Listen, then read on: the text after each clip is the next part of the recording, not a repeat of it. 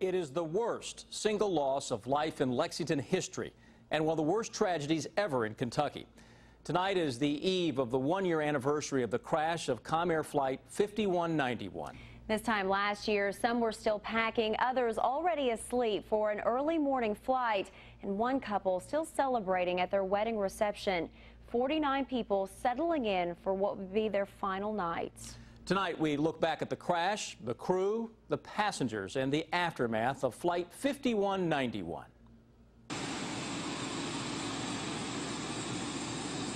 Sunday morning, August 27, 2006, 5 minutes after 6. Comair Flight 5191 is cleared for takeoff on runway 22. Its destination, Atlanta, Georgia. A flight scheduled to take an hour and 25 minutes is just minutes away from becoming Kentucky's worst air disaster.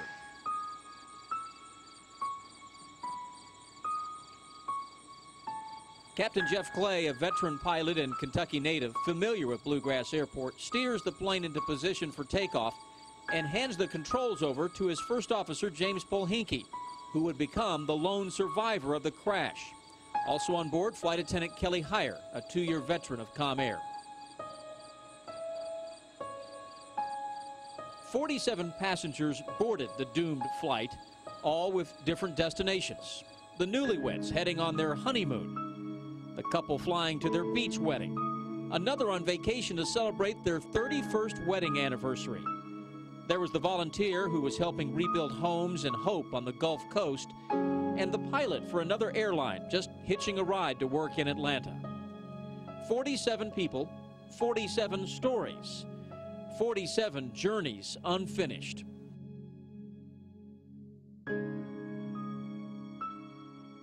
Cleared for takeoff on runway 22, the pilots, for reasons we may never know, take off from the much shorter runway 26. The pilots struggle to pull the plane into the air, but simply run out of room, clipping trees and crashing into a fireball on a farm next to the airport.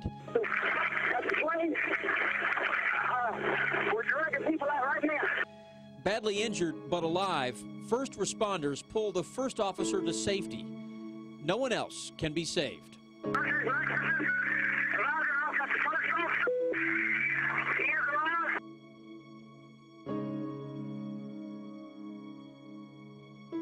13,000 man-hours went into the investigation. The final cause, released just a month ago, pilot error, named the ultimate cause of the tragedy, but investigators list several other contributing factors.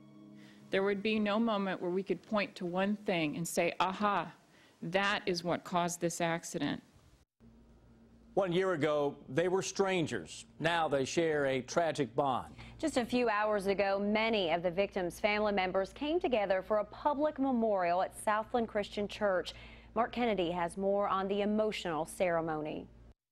As it was 1 year ago, right after the crash, members of the community lined the streets in front of the church with messages for the families that lost loved ones. Just to let them know that people actually care what happened, not just forget about them. Inside Southland Christian Church, nearly 1,300 people came to remember those in Flight 5191. We come together as family and friends and community to honor those who lost their lives on that tragic day. We may never gather in quite this same way again, so let us pause to consider, albeit briefly, the future.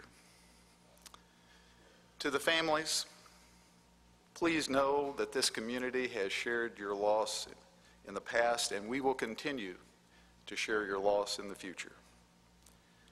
For those of you who live elsewhere, we look forward to your returning often. May those visits always be comforting.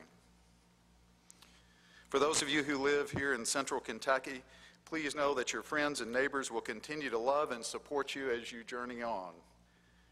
Please let us know what we can do, because too often we just simply cannot understand how we can best help.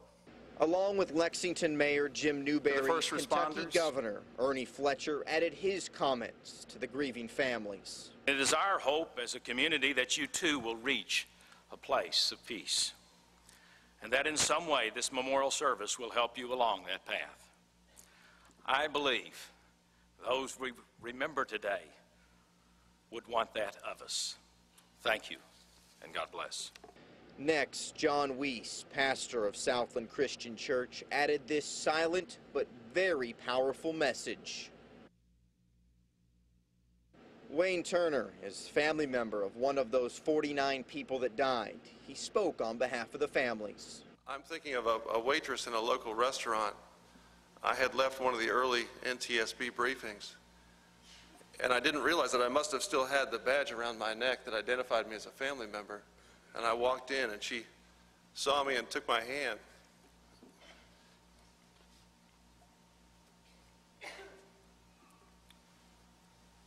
And just made sure I was okay. That's the kind of community you have. Turner also paid special tribute to the first responders. To close out the program, the 49 victims' names were read. Joanne Wright,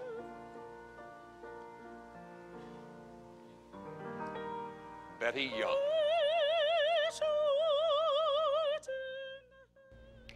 Today's memorial and tomorrow's private ceremonies will cap a year of grieving and healing for the families and the community. Some of the events which led to the crash were set in place before the pilots even boarded that plane. There are two runways at Bluegrass Airport off Versailles Road just west of downtown Lexington. The main commercial strip, which is about 7,000 feet long, and the much shorter general aviation runway, which is 3,500 feet and unlit. The runway the pilots of Flight 5191 tried to take off from. A repaving project just 1 week before the crash changed the taxi routes to the runways. The pilots did not have updated maps of the airport. It was a moment no one who lives in the area will ever forget where you were when you heard about the crash. For many of us, it was an early Sunday morning wake-up call. We scrambled for information and for answers that morning. Chief Meteorologist T.J. Shuck and aviation enthusiasts played a major role in our coverage. And tonight, he looks back at those first few hours after Flight 5191 went down. Comair Flight 5191 never made it far off the ground that warm Sunday morning last August. As the Canadair regional jet carrying 50 passengers and crew to Atlanta came crashing back to Earth, Lexington and central Kentucky changed forever.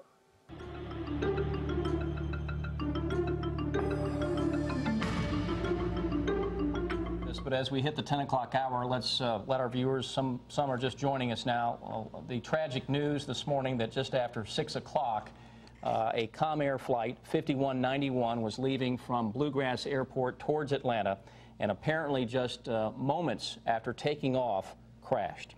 We did take one individual off the airplane. He's at the University of Kentucky Medical Center.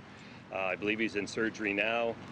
But the remaining 49 passengers or crew are fatalities. Before anyone's moved, I've put together chaplains from the fire department, the police department, from the sheriff's department. And as I go back, we're planning on having a mass prayer at the site back there before we move anyone. Never before in the 60-year history of Bluegrass Airport had a major commercial aircraft crashed in the area. This couldn't happen here. This was Lexington, Kentucky, our city, our community, our home. Tragedies like this we only read about in newspapers or saw stories on television from some faraway place. But now Lexington was the story. In those early hours following the accident, shock was the one true emotion gripping everyone. Over the hillside, I saw the flash of light and then the explosion, and then just a big plume of smoke come up. My buddy that I brought over just a minute ago, it's his nephew, and he was on his way back to Naples. So he's flying to Atlanta, and he was supposed to call his wife from there around 7:30, and she did not get a phone call. Of course, we're trying to put everything together, and you really can't find anything out. So the next best thing was just come over here. They shuttled us from the airport, and brought us over here to a room, and a gentleman from Comair stood up and announced that there were no survivors, and that was it. Here at WKYT, most of us had never covered a major plane crash before, so those first few moments were spent gathering as much information as possible and simply trying to get a handle on one of the biggest stories many of us may ever cover. One of the basic rules of journalism is don't get emotionally involved in your story. But this was different. Many people had lost their lives that morning, people that may have been our neighbors, our friends, our viewers. As the names of those who perished trickled in, it was clear to see the effect of the crash on the entire Commonwealth would be far-reaching.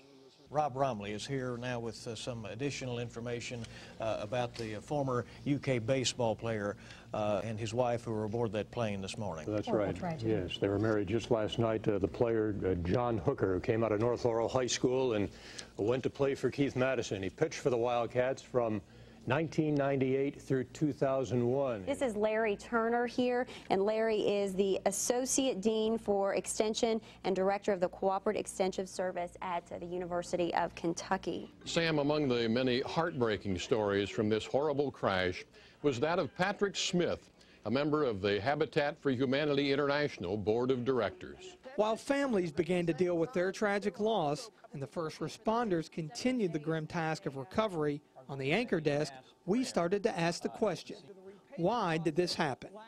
The immediate focus was on the runway Comair Flight 5191 appeared to have used that morning, and how some of the construction and changes to the taxiways and runways at the airport the previous week may have caused some confusion. This particular taxiway is now closed because that takes pilots out to the buffer zone. What they need to do is, at the head of runway 26 right here, they need to curl right across this taxiway right here and hit runway 22. So where those intersect and you've moved the runway down a little bit, and this process only occurring within the last week or so, when you got to this point, potentially here, you go straight to hit 22 or you make a left to hit 26. Nearly a year after the crash, the National Transportation Safety Board cited pilot error as the major cause of the accident. But on the morning of August 27, 2006, none of that really mattered to most folks.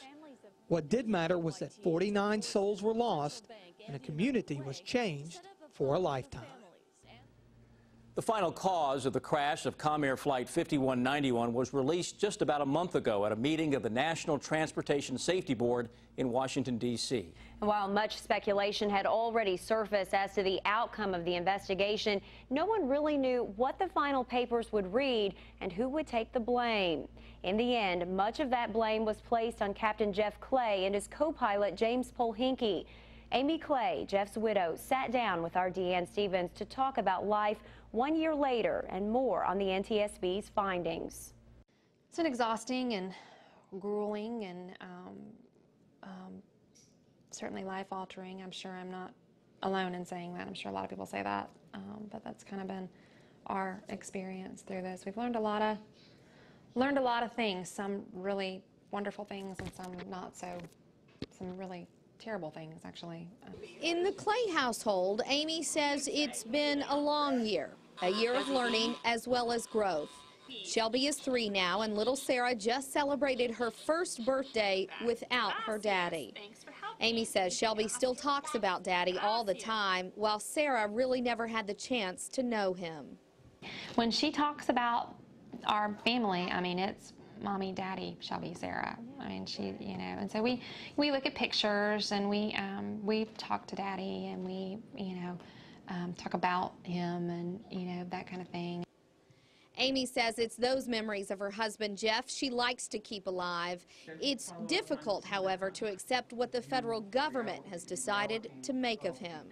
I see so many assumptions made about the kind of person that Jeff must have been that are just appalling and so incredibly incorrect. And I felt like they approached this investigation from, here are 2 guys who are stupid.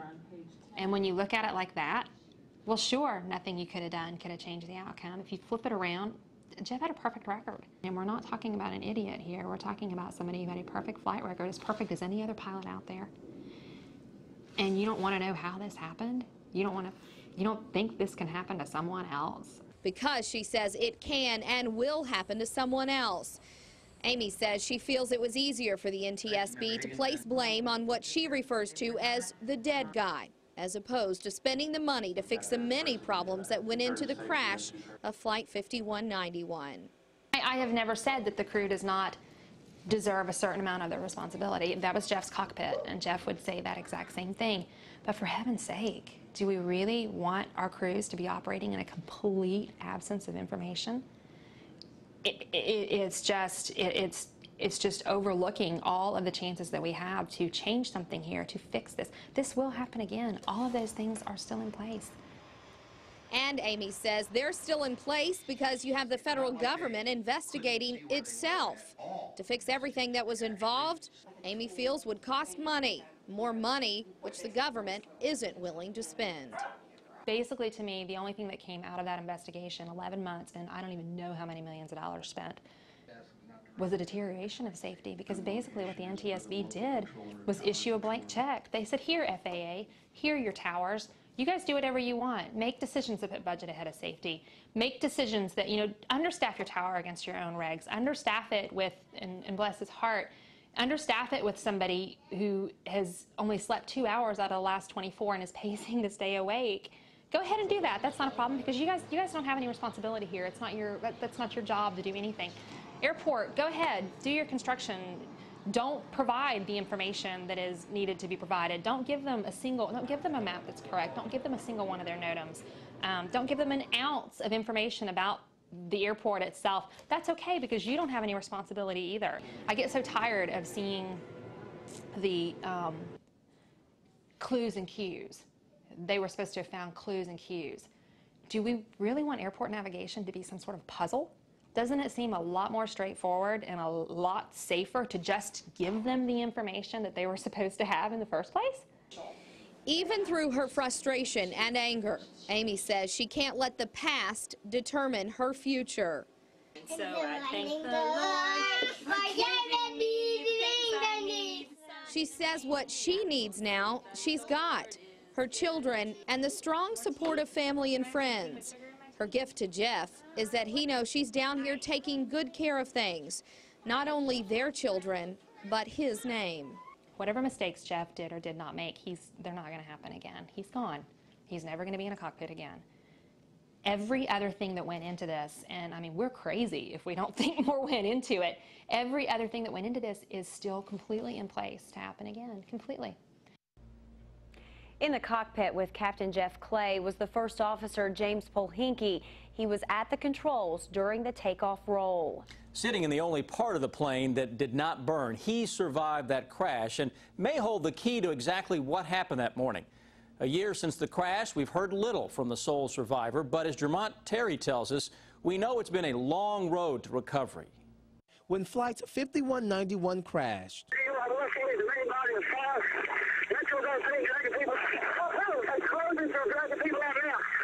rescuers were able to pull just one to safety.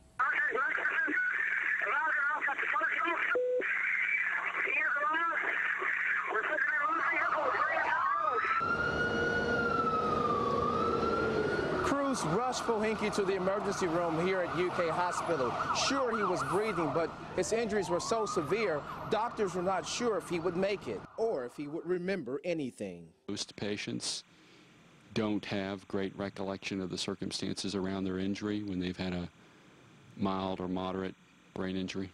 It turns out James Polhinky was not only the sole survivor, but he sat at the controls on August 27, 2006. 1 month and 5 days after the August crash, Polhinky finally left the hospital. He underwent dozens of surgeries. He even had a longer road to recovery at Cardinal Hill in Lexington. Many people started to wonder what, if anything, Polhinky remembered about the crash. For all, he was in the cockpit. He was there when Flight 5191 turned down the wrong runway.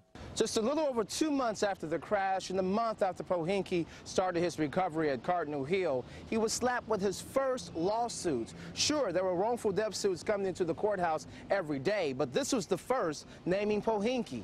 Family members of the victims and their attorneys started to point blame at the sole survivor and first officer. Pohinky remained silent. He even quietly boarded a plane, left Lexington in December. 4 months after the crash, James Pohinky flew out of the same airport the deadly crash happened and headed back to his home state of Florida. A week later, he released a brief statement speaking for the first time. He said, quote, "I left Lexington with mixed feelings to return to Florida to continue my recovery. I'm happy to be back home, but I am at a loss to express my gratitude to the people of Kentucky." He went on to say, "Not a day goes by that I don't think of the passengers and crew of Flight 5191. My heartfelt sympathy goes out to their loved ones, and they will always be in my thoughts and prayers." Those are the only words we heard from the sole survivor. Not even the NTSB could get a statement from Pohinky while investigating the crash. A crash ultimately ruled as pilot error. One co-pilot we still wait to hear from 1 year after Flight 5191 went down. 27 News First made a request through a third party to interview the lone survivor, Jim Pohinky. He refused to talk to us. The NTSB also asked to speak with the first officer and were turned down. The NTSB says he's alive today because of the quick response of those first responders. For 49 families, August 27th is a day they'll never forget. On that day, they said goodbye to their loved ones for what was supposed to be a short journey. It turned out to be their final farewell. As Annie Treese tells us, a year later, the healing process continues. The children of Flight 5191 victim Larry Turner courageously got up and spoke at his funeral. That may have been the beginning of their healing process. I think it was. I was able and I was ready, and I'm so thankful that I did, just to honor my dad and to show some strength. I really didn't think I'd be able to speak at it, but then I was just thinking back to when my grandfather died and my dad got up and he spoke at his funeral, and then I just really knew that if I didn't get up and speak, I'd regret it for the rest of my life. In the months following the crash, as these impressive young people that Larry and Lois Turner raised so successfully started facing the everyday challenges of life, they were often inspired by memories of their father. I was going through a lot of change. I just graduated from college, finding a new job, dealing with, kind of life as an adult. He faced challenges every day, and just remembering how he handled it with grace and humor and gentleness and strength. It was just a huge inspiration to me, and I wanted to make him proud. Whenever I encounter various situations, I just think about what Dad would have done. As I look back, there are times when I can see great strides of healing that took place, one of which was when Clay started working with the Lexington Christian basketball team. I visited LCA one day just to see some old teachers, and I saw Coach Houston, the head coach at LCA, and he just approached me and asked me if I'd like to be an assistant and help out with the freshmen and the JV and the big men. Gave me a great outlet to just focus my energies on. And within 3 weeks almost, I knew that I was going to get my son back, that he was going to be okay. Lois Turner welcomes any opportunity to talk about her late husband and has continually drawn strength from the support of her community. From the first few hours right after the crash, I made a conscious decision to try and be grateful for the 30 years that I had with Larry. And that's not to say that I don't think that people who made mistakes shouldn't be held responsible, but I haven't even been able to summon anger. It's almost a relief that we've made it. And when I look back at the milestones that we've been through, I'm so thankful that we have made it with God's help and with the help of many friends and family. The family of Pat Smith found solace in continuing his work with Habitat for Humanity. They spent their first Thanksgiving without him by traveling to Mississippi and helping to rebuild the community he had pledged to help and was traveling to on the day of the crash. He would have been there with them on Thanksgiving if Flight 5191 hadn't gone down, so their goal was simple. To complete a project. I mean, it was something he had asked us to do. We hadn't confirmed those plans or done anything by the time of the crash. The family hopes a documentary entitled Pat Smith's Habitat Promise will inspire others to try to be the kind of good Samaritan he was. I I'd love for them to go out and volunteer their time, whether it's with Habitat or another organization, but to realize what a difference one person can make in another person's life. Since losing her husband Michael on that fateful day a year ago, Kathy Ryan hasn't crawled into a shell of grief to hide and heal. My choice has been to be actively involved in what happens. I think that's incredibly important. I feel that's what Michael would want me to do, to honor him and to make sure that his life is valued. The grief process is very much a journey, and still it's almost 2 steps forward, 1 step backward. I think we're still on the journey, and we will probably continue to heal for the rest of our lives. Certainly one of the saddest stories to emerge from this tragedy was that of John and Scarlett Hooker. The Southern Kentucky couple was married the night before they boarded Flight 5191. Hi, Jonathan. Hi, Jonathan. Take you, Scarlett. Take you, Scarlett. It was a storybook wedding, 10 groomsmen and 10 bridesmaids. A beautiful beginning to a new life brought to a tragic end just hours later. A year has passed, but the pain still remains for a family. We were so happy for John and for Scarlett for the accomplishments that they have made up to this point, and for the journey that they were getting ready to take as a couple. And then to wake up the next morning and hear that that journey had come to a short end, it was just such a change of emotion that it's hard to even describe. It was from the happiest we could ever be for them to the saddest that we could ever be.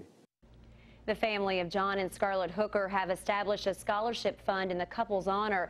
There are also memorials for Hooker at the University of Kentucky and North Laurel High School, where he played baseball.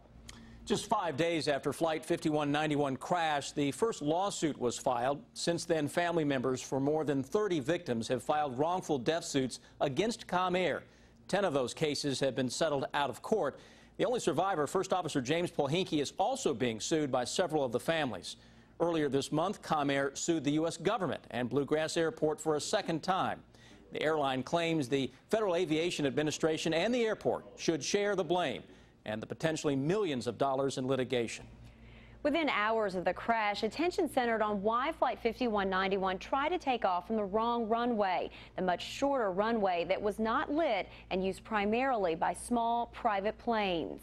In the months after the tragedy, the pilots were not the only ones being blamed. Fingers also pointed at the lone air traffic controller, the FAA, and the airport. Who or what was to blame for 49 people losing their lives?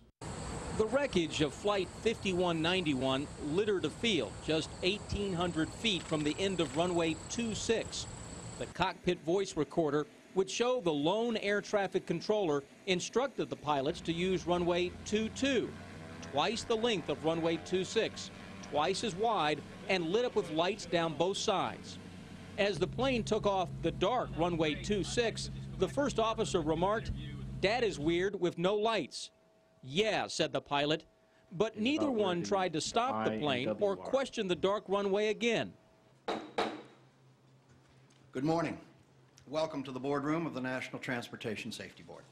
11 months later, the chairman of the National Transportation Safety Board would find that perplexing and troubling.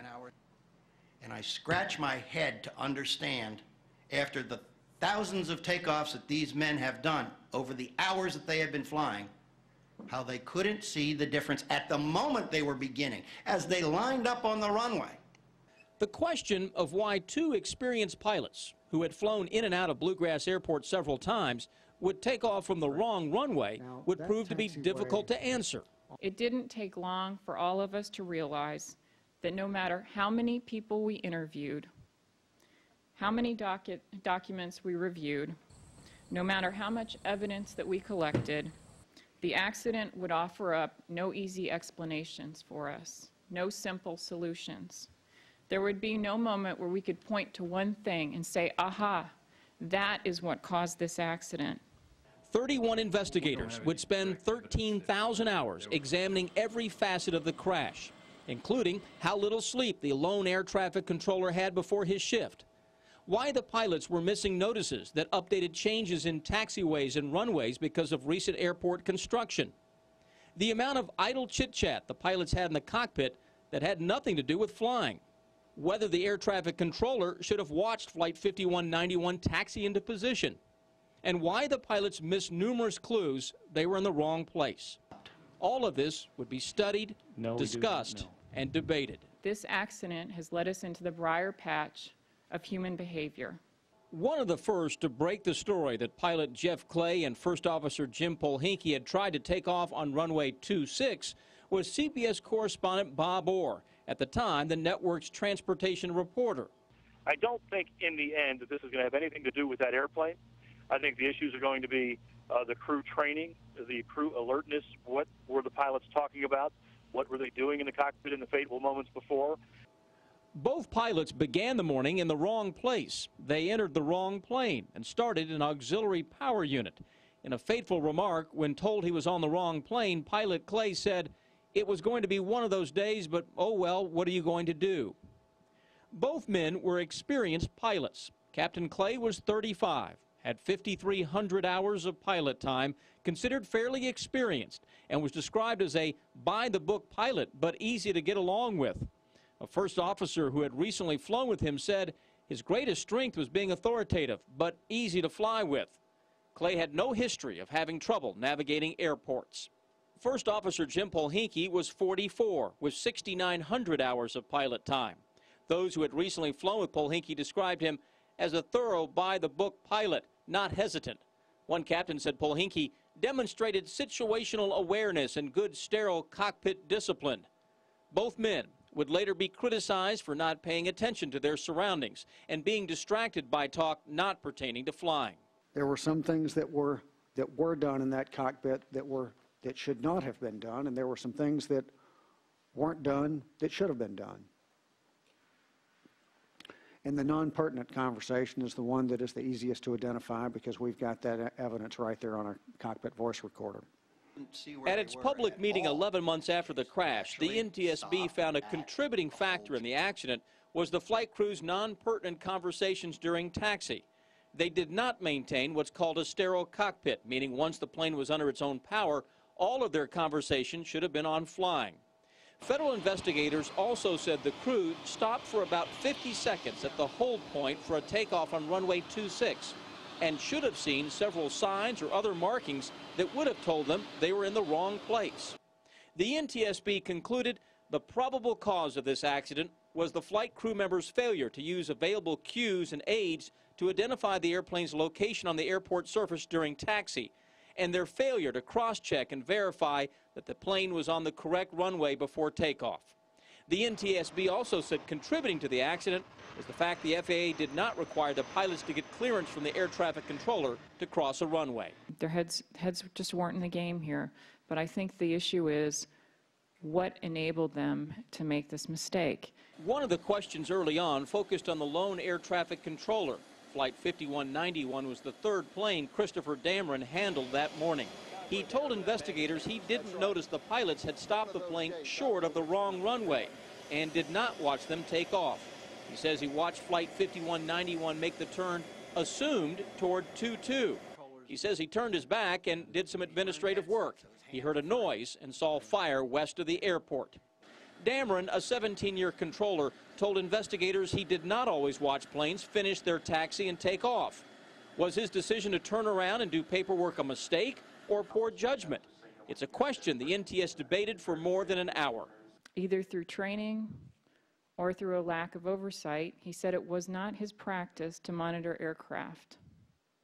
That seemed never to be challenged. Nobody raised the issue of, well, maybe you should have.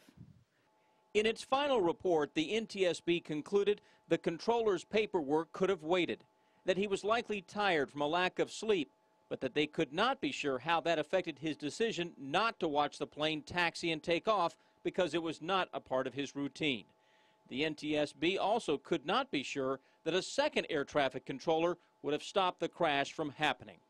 Investigators acknowledged the pilots did not have up-to-date information on taxi and runway changes at Bluegrass Airport because of construction, but concluded that was not a factor in the accident. In the end, one central question could not be answered. Why did two experienced pilots with good flying records the morning of August 27, 2006 at Bluegrass Airport lose focus on their jobs? These are good, decent men that were attempting to do the right thing. I really believe that. But for whatever reason, their head wasn't in the game as it had been in the thousands of hours that they had had successfully up to that moment. Joining us now from Washington, D.C. is a member of the National Transportation Safety Board, the NTSB, Debbie Hirschman. Debbie, thank you for spending some time with us. You were on the scene here in Lexington fairly quickly after the crash of Flight 5191. How did that come about that you were the one that came here? Well, the safety board actually has a rotation with different board members being on call. We take about a week at a time, and it just happened to be the week that I was on call. And I believe you have a Kentucky connection with your family? I do. My husband's family hails from Kentucky, from Lexington, in fact, and there are many things about Kentucky that I love, but having friends and relatives in the local area certainly made it a little bit more difficult to come to the accident scene. So it was a tragedy that was a little bit closer to home. Sure. You talked at length during the meeting in July in Washington about the compassion that this community showed you and the other investigators. Could you tell us a little bit about how you felt that went? I think Lexington is a very special community, not just because I have family that's there, but because of the way that they responded to this accident. The NTSB, it's our job to investigate accidents. This was not something that Lexington was prepared for, but when it happened, we saw some real grace in the community from everywhere, from the elected leaders, the leadership of the state and the community, as well as the first responders. Everyone just handled themselves extremely well. Cooperation was the golden thread that ran through this accident investigation. We had excellent support, excellent cooperation, and everyone just did their job with such dignity and professionalism. We couldn't have asked for a better team to respond. And then when it came to the community, there were just people who would stop us on the road, in restaurants, people who were working in different places where we went, who told us they appreciated what we were doing, and that meant a lot to our team. The compassion that the community showed the victims' families, just by lining the streets and just quiet support for the family members as they rode to visit the accident scene was incredibly touching. The family members themselves, briefing them, they asked excellent questions. They were so kind, and we don't always see that at accident scenes. There's a lot of grief and a lot of anger, but the family members in Lexington, I think, displayed compassion towards one another and were incredibly dignified throughout the whole investigation. They were carrying an enormous weight of something that never should have happened, but they handled themselves with just such grace. I can't tell you how touched our entire team was by our experience in Lexington. It was very unique. Since the crash, the FAA has required airports to add or enhance signs and markings to help pilots navigate the taxiways and runways. Bluegrass Airport sent us these pictures to show changes they've made since the crash. The new hold short markings for runways 22 and 26 are now painted in red and white on the taxiway. A new runway 22 direction sign is painted in yellow and black with an arrow pointing toward the runway. And Bluegrass Airport has added a guidance sign for runway 22. An airport spokeswoman says markings like these have only been used at larger airports, but Bluegrass Airport is going, she says, above and beyond what is required for airports its size.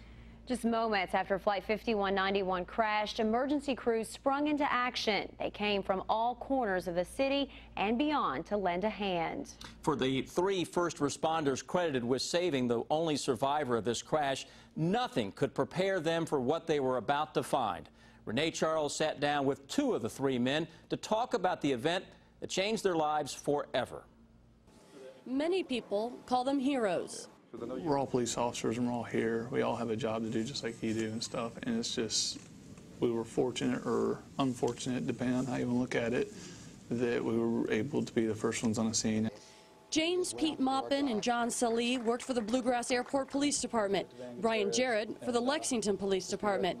They were three of the first responders on the scene that day. Jarrett and Salih say it was such an eerie feeling because neither knew anyone else was on the scene yet.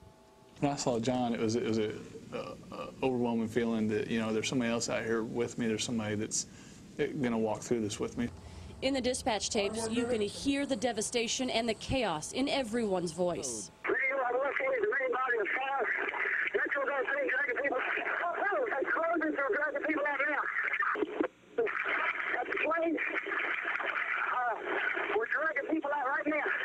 These men are credited with pulling the only survivor of the crash to safety.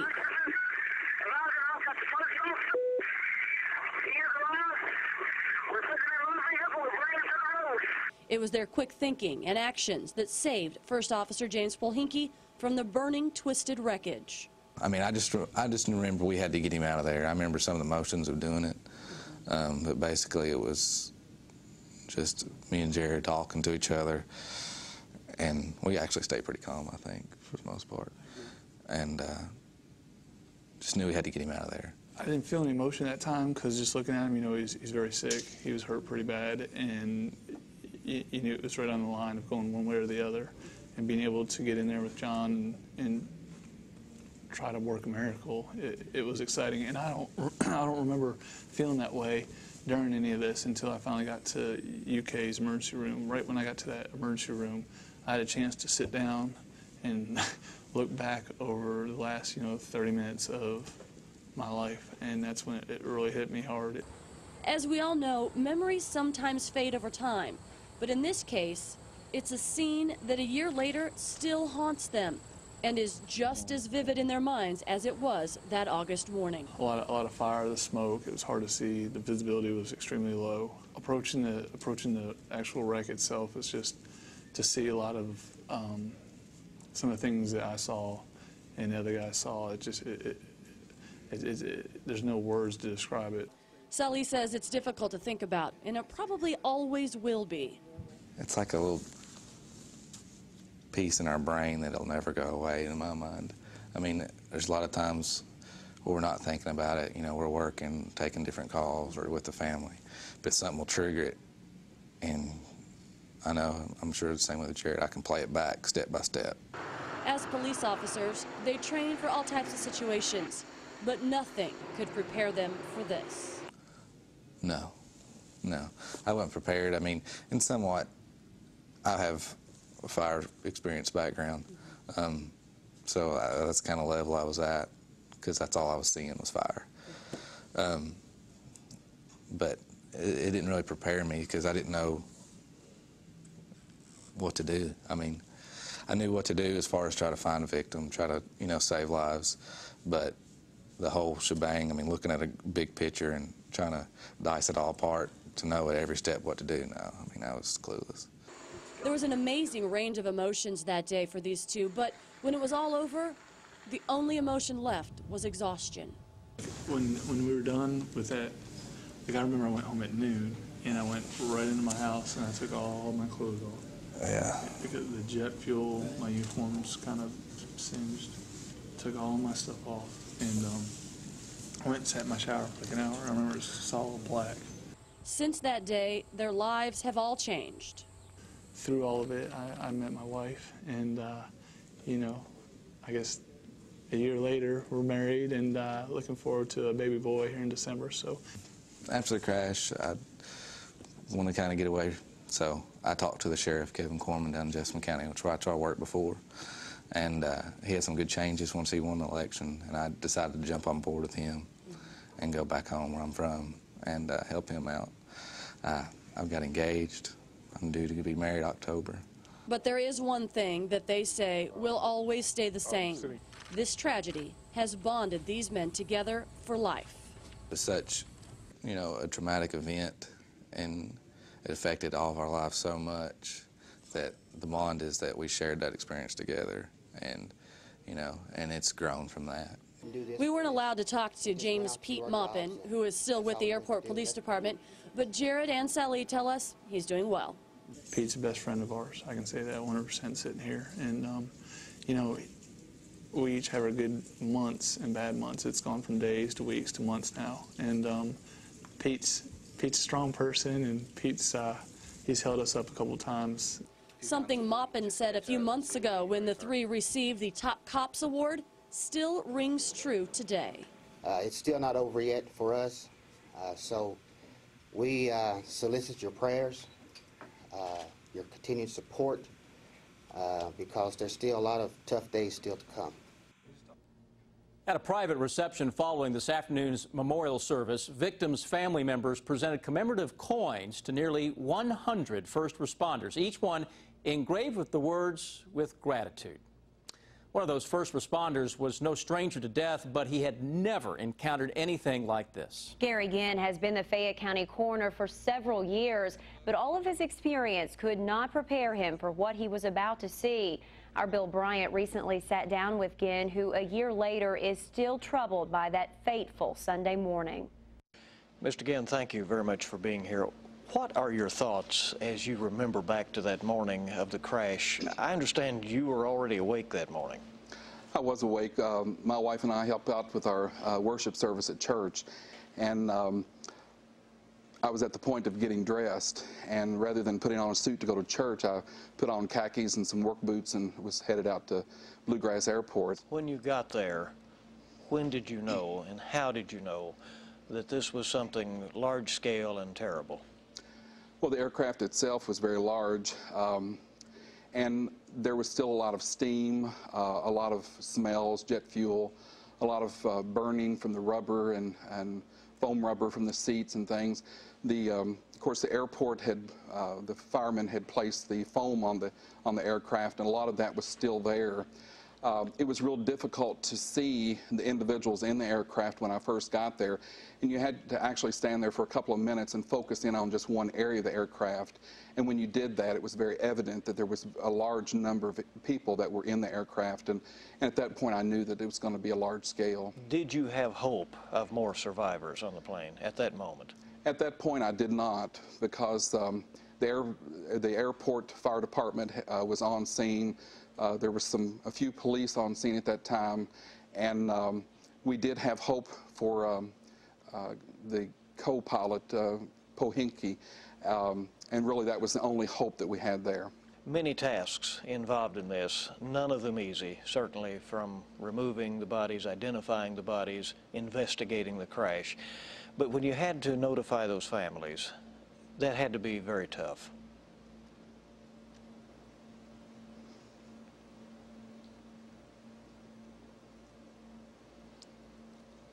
What were you, how did you do that?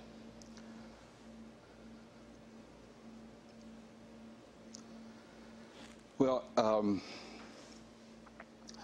I feel it is an obligation to the community to provide information to the news. Obviously, I knew that there was a lot of people that had already been notified about the crash. We like to notify families in person. I knew that that was pretty much impossible. I did try to attend every news briefing that I was asked to attend. That's pretty much how I notified the families that they had lost their loved ones, was by the news, which was difficult because we don't usually do that. But rather than give them hope, which I didn't think was good because the hope wasn't there, then I made the decision to go ahead and tell the public by the news that that there were no survivors other than the co-pilot Pohinke. Mr. Ginn, is it hard to put all of this out of your mind to this day, a year later? I work with it every day.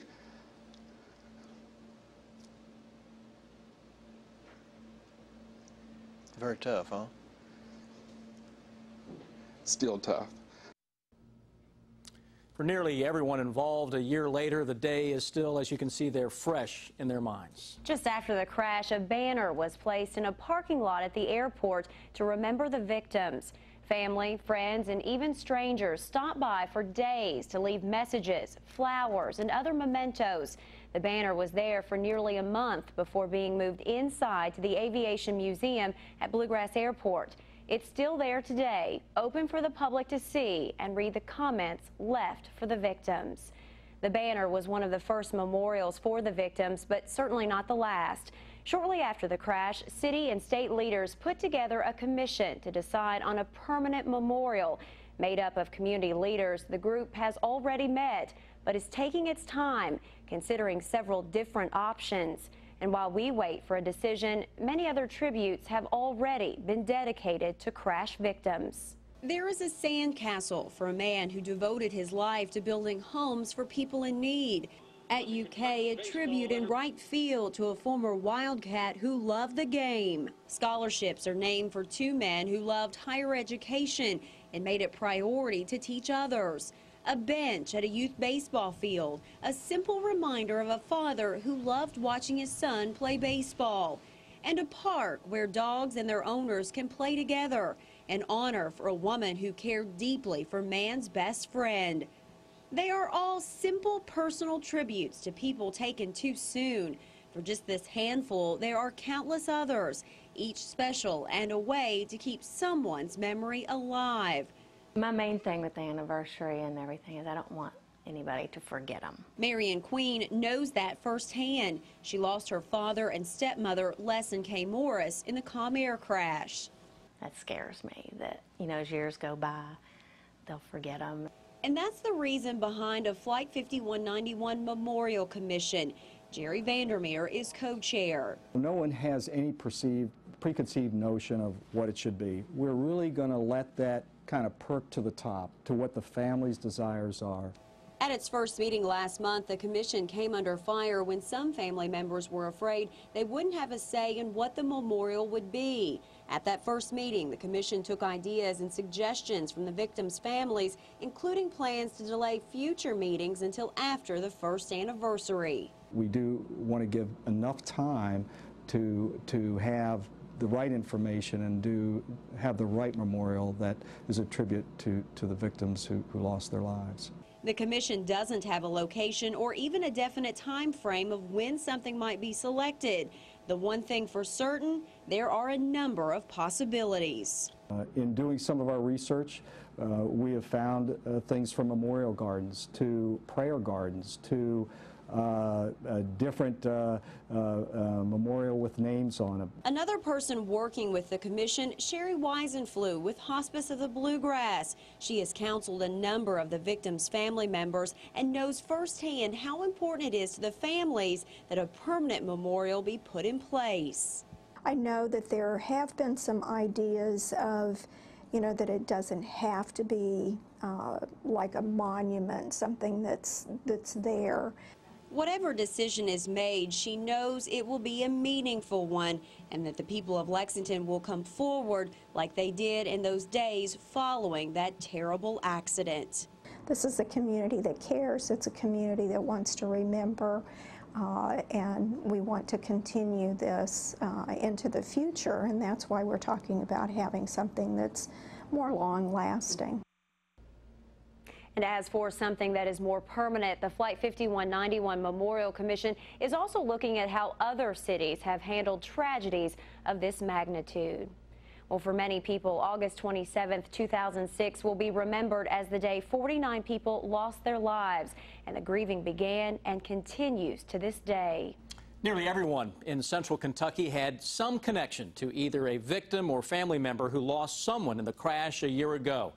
In the next few months, our community will move forward with plans for that permanent memorial. Until then, we leave you tonight with a look back at today's memorial service and the faces of Flight 5191. You raise me up to walk on stormy seas. I am strong when I am on your shoulders. You raise me up to more than I can be. You raise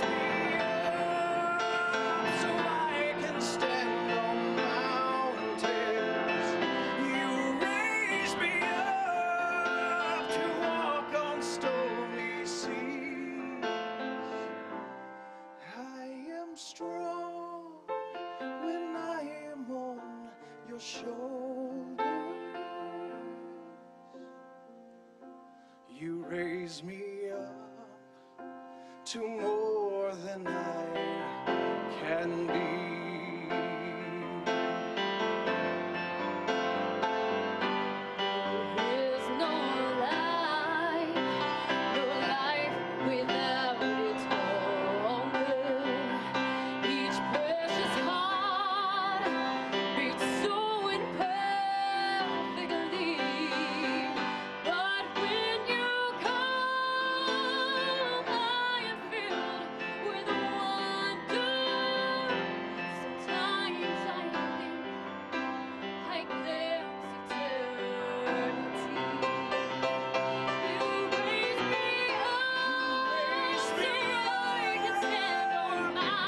Stand